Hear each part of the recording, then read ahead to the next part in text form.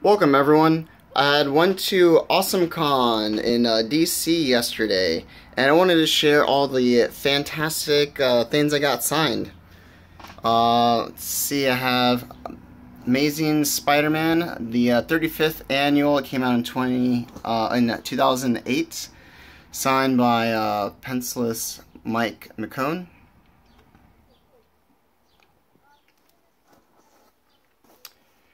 My man PKJ, Philip Kennedy Johnson, was over there. So I got the one-shot Carnage Forever signed by him. This will go nicely with my many other Carnage PKJ things. And as well as Alien #1, which I have a couple other variant covers of Alien #1 signed by him as well. So that has a real nice place to go. I had also brought a couple of Dark Crystal books, but I felt a little intimidated of making him sign a bunch of things, so I just got to. But, you know, he comes around often, so eventually I'll have my entire collection of his stuff there signed. And for all you Star Wars fans there, I got a couple of pretty awesome Star Wars signatures, actually. So I'm showing these great things off, but before I start with that, Thrawn.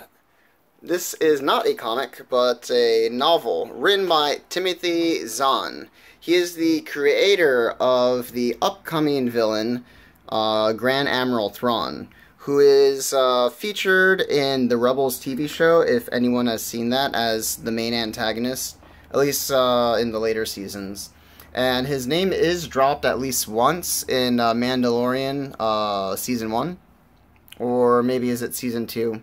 I know sometime in The Mandalorian they say his name, so he's out there. Let's see, Timothy Zahn had first written Heir to the Throne, which is kind of like the first Star Wars book, taking place right after Return of the Jedi. And that's where we first meet this character, Thrawn.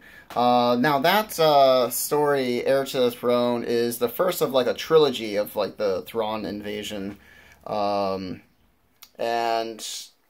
there's another book that I have, which the last time I went to AwesomeCon, I actually won it Timothy Zahn to sign, but it was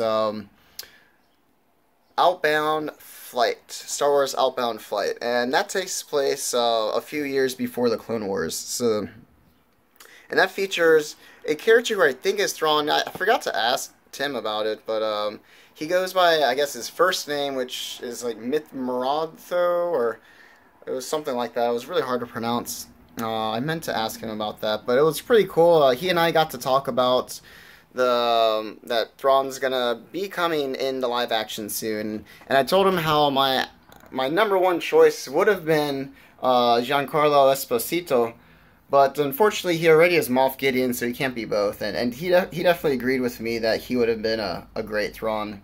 And now on that note, speaking of Moff Gideon and Mr. Esposito, aka Gus Fring, my man, I got him to sign this fantastic Mandalorian variant cover of Darth Vader 21. Even wrote Moff Gideon down there. The line for his thing was horrendous. I was like there for just under 2 hours to get him to sign this, so that was something. But it was really nice to see him. By the time I got to see him, he was like extremely exhausted, you can tell. And you know, just like his characters, he was very deadpan and like dry, so that was fun. Now, those are all great and all, but the biggest thing I got signed was this awesome Star Wars #31 for a 40-year anniversary. This is yeah, variant cover for the 40th year anniversary. But I got it signed by Mr. Anthony Daniel, who is the voice of C-3PO from episodes 1 all the way through 9. and even in Rogue One. And unlike what this comic says right here, unlike the very well-known famous line, he really was the droid that I was looking for, and he was fantastic. So I got those, and last thing I got signed was this, was the Marvel Voices Identity #1 for Asian American and Pacific Islander Heritage Month, which I featured in its own video just a few weeks ago. But it got signed by one of the cover artists and the artist for the first story, Kreese Lee.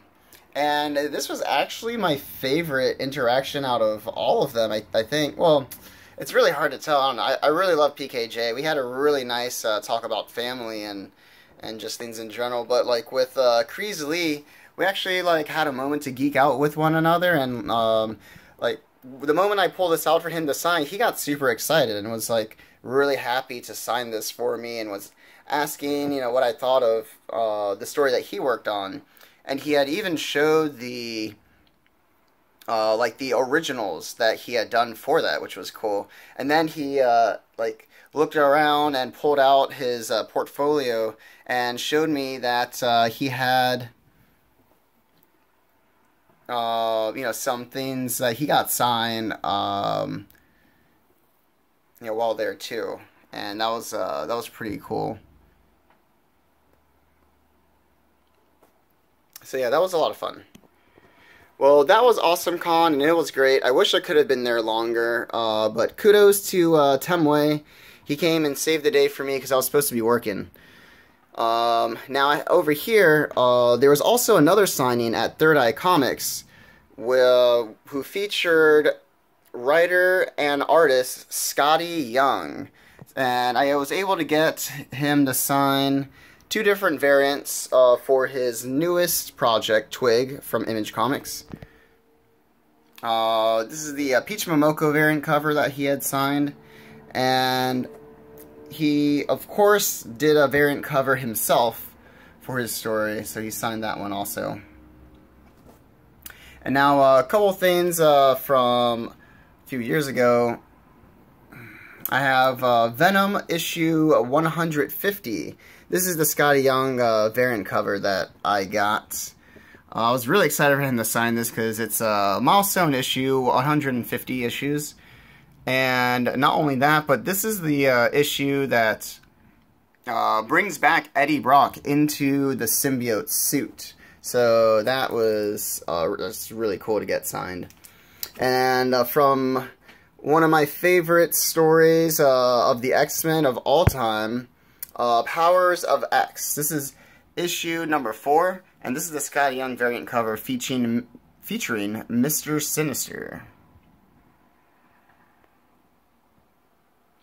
Well, that's all the goodies I have to show for you guys. I'll be back soon with some actual reviews, and thanks for tuning in to, you know, let me show off all the great stuff I got. I was so excited. It's fantastic.